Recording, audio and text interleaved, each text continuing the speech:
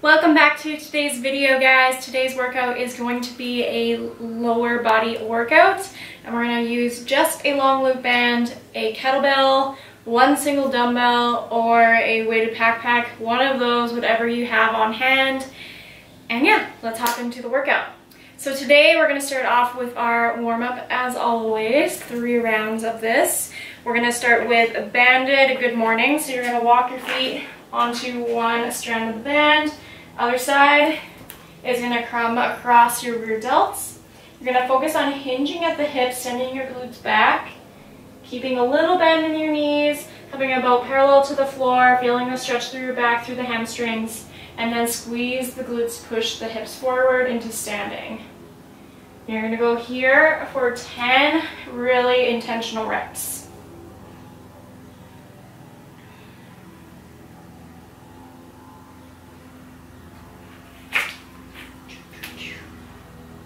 Then we're going to come into Gorilla Burpees.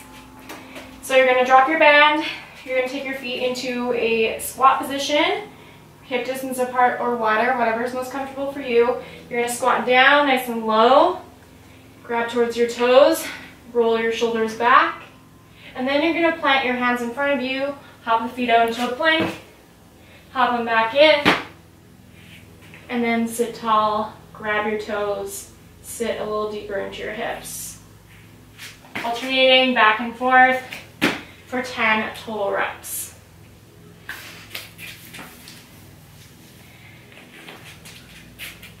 Last but not least, we're going to come into lateral walks with the long loop band this time.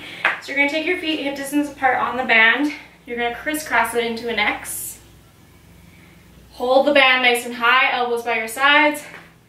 You're going to take 10 big steps to the side and then 10 big steps to the other side.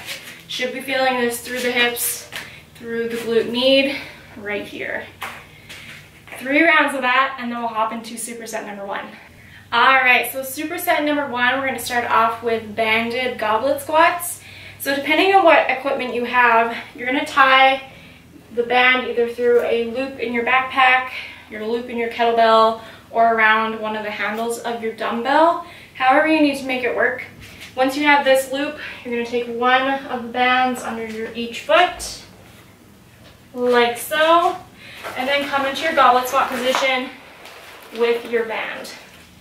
So this will look like your kettlebell upside down or your dumbbell vertically. So you're going to come now, nice and low, squat up, resist the band. You're going to go 10 to 15 of these. Working on control, working on squeezing your glutes, squeezing your quads as resistance builds towards the top of each rep. Then we're going to go into banded kettlebell swings. So holding onto the top of your kettlebell this time, your band will be laced through it so that it's on the bottom edge of your kettlebell or on your dumbbell or weighted pack. You're going to come into some hinge, just squeeze. Big one to focus on with this guy, as it can get a little erratic with the bag apparently, is that we're focusing on using your hips to moment it forward so that we can stay stable in our body. So from the side, looks like this. Try to get that bag or kettlebell up to shoulder height. 20 of those total, 1 minute rest, and then hop into it 4 rounds total. Superset number 2, we're gonna attach your band to a pole. Maybe you have some railing or maybe even a doorknob, and you're gonna walk yourself through so that the band comes up on your hips. You're gonna be in this position for both exercises. First exercise is going to be kettlebell deadlift. I'm gonna use my impact because I do not have kettlebells. And all you're going to do is hinge at the hips, allow the band to take your hips back, and then squeeze your glutes as you stand nice and tall in that position. Focusing on maintaining a neutral spine, keeping those shoulders rolled down and away from your ears the whole time. You're going to go here, 10 to 15 reps. Then you're going to switch up into a kettlebell stance. Same thing, hinging at the hips, send it back, squeeze the glutes. You really have to squeeze the glutes here to maintain a position in which you're stable. If we don't squeeze the glutes, we're more prone to falling backwards, and we don't want that. 20 reps of those, 4 rounds, 1 minute rest. All right, so our last circuit is gonna be 5 rounds total, 3 movements. We're gonna start off with offset lunges. So offset lunges, you're gonna place your kettlebell to one side. You're gonna lunge forward, making sure that the front knee is stacked over that front ankle. Lunge other leg.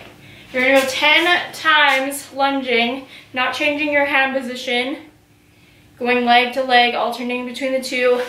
Then once you're done 10 lunges, you'll go 10 on the other side. So 20 total. Then you're gonna grab your kettlebell or bag, whatever you have on hand, come into a Cossack position. So feet are gonna be nice and wide, toes facing out in a 45-degree angle. You're gonna take your knee tied over that toe, stand nice and tall, go to the other side. You're gonna go 20 total, reps side to side, going as low as you can go, keeping that hip position as open as possible.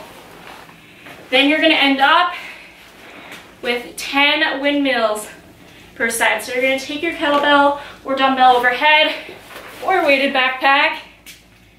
Take your feet wider than hips distance apart, looking up towards your hand. This free hand's gonna slither down the side of your body, going as low as you can go. And then using your core, stand nice and tall. Nice controlled, all the way up. You're gonna go 10 per side, taking as little rest as possible for a total of 5 rounds. Have fun with this, guys. See you later.